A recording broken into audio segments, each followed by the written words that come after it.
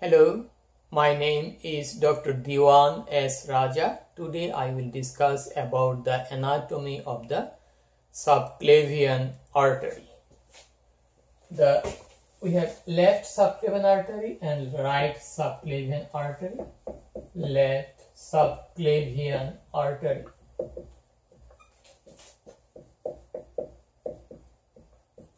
And right subclavian artery.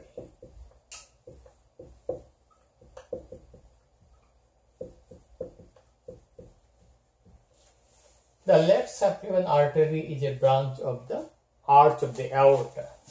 This is arch of aorta.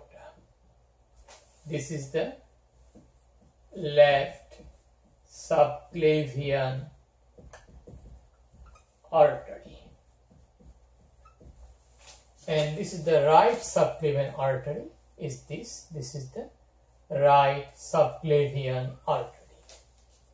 And right subclavian artery is a branch of the brachiocephalic trunk. This is the brachiocephalic trunk. Okay. The brachiocephalic trunk again is a branch of the arch of the aorta, first branch of the arch of the aorta. So left subclavian artery is a direct branch of the arch of the aorta. Right subclavian artery is a branch of the brachiocephalic trunk. Brachiocephalic trunk has two divisions. One is the right common carotid artery, another is the right subclavian artery. This is the left common carotid artery, branch of the arch of the aorta. Okay, we got that. Now we'll go through the branches of the arch of the aorta, and I will demonstrate the branches from the right side. Right subclavian artery. Branches will be same on the left side. Here I am demonstrating the branches from the right subclavian artery. So we'll go to the branches of the subclavian artery. Okay. The subclavian artery is divided into three parts by the scalene anterior muscle. This is the scalene anterior muscle. Scalene anterior muscle. This is the first part, which is medial to the scalene anterior. What is behind the scalene anterior? This is the second part. What is lateral to the scalene anterior? That is the third part of the subclavian artery. Okay. So this will also be the same in case of left subclavian artery. So the part of the subclavian artery medial to the scalene anterior is the first part. The part behind the scalene anterior, that is second part. The part lateral to the scalene anterior, that is the third part. Most of our branches come out of the first part of the subclavian artery. Now we'll go to the branches. Okay. Branches. How can I remember the branches? We have a lot of mnemonic among the medical students. One is very easy to remember. VIT. C, D. Vitamin C and D. Okay. So number one is the vertebral artery. Vertebral artery. Okay. This is number one, vertebral artery. Okay. Then internal thoracic artery. Internal thoracic artery. That is also called internal mammary artery. Internal thoracic artery. Then if you go to, this is I, VIT, that is the, then we'll get the thyrocervical trunk. Thyrocervical trunk.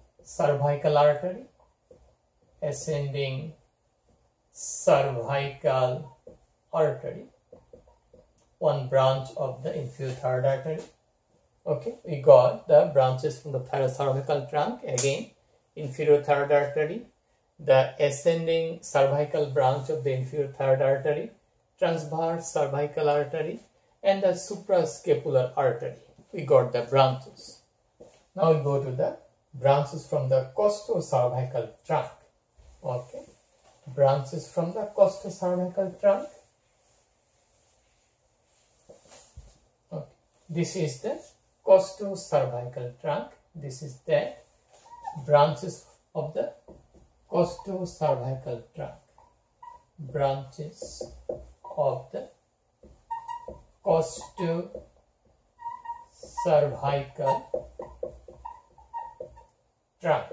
What are the branches?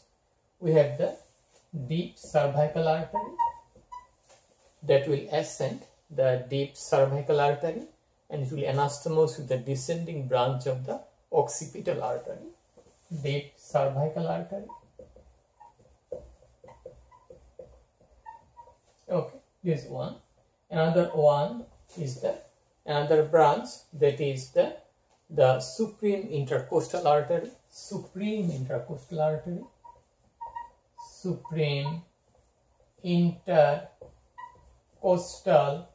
artery. It will provide the upper posterior intercostal arteries. Will come from here.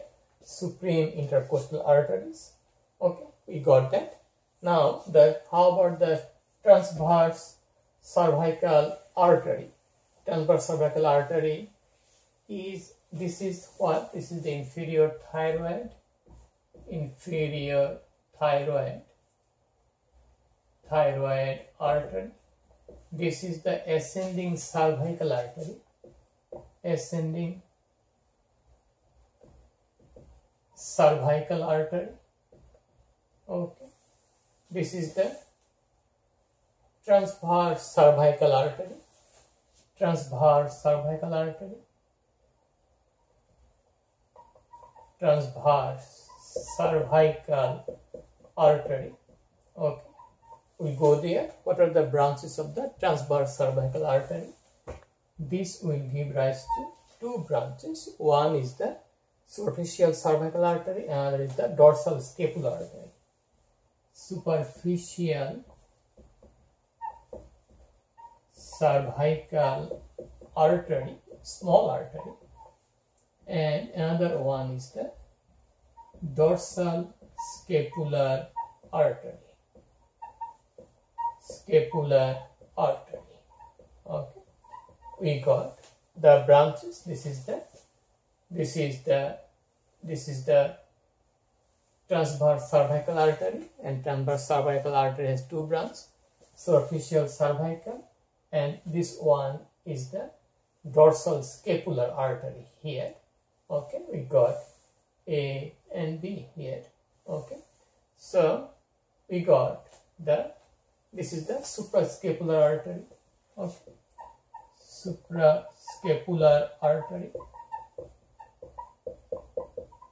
Okay, this is costocervical trunk. It has two branches. One is the supreme intercostal artery here, and the other one is the deep cervical artery. So we got the branches of the subclavian artery. Again, we'll summarize. We'll remember vitamin C, D, vertebral artery, internal thoracic artery, then the thyrocervical trunk, costocervical trunk, and dorsal scapular artery. It is variable. Dorsal scapular artery may be a branch of the transverse cervical artery, or dorsal scapular artery may come out of the third part of the subclavian artery or second part of the subclavian artery independently. Okay. Regarding the costocervical trunk, this is the costocervical trunk is here. This costocervical trunk. Okay. So this may be from the first part of the subclavian artery on the left side, maybe from the second part, that is behind the scalene anterior muscle in the right subclavian artery. Okay, we got the branches. Now we'll learn some of the clinical anatomy. Okay, for subclavian artery. This is very important to us. So, clinical anatomy. Okay. You have to know that subclavian artery continued as on the outer rib of the first rib, it becomes the axillary artery. Okay. So, subclavian artery, if you remember that, subclavian artery continues as axillary artery at the outer border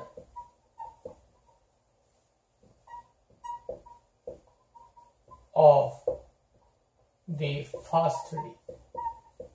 Okay, to remember that. And this may be compressed to stop hemorrhage. Okay, so third part may be compressed by the physician to stop hemorrhage.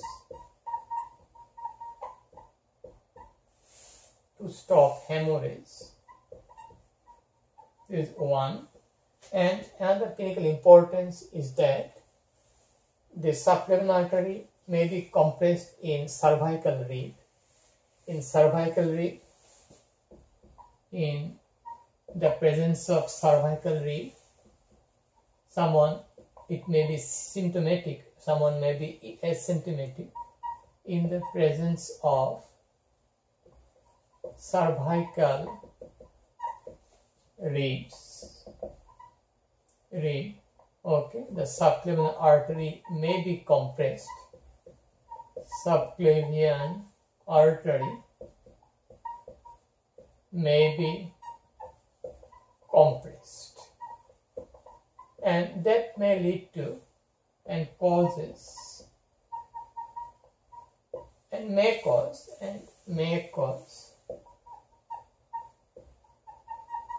thoracic outlet syndrome.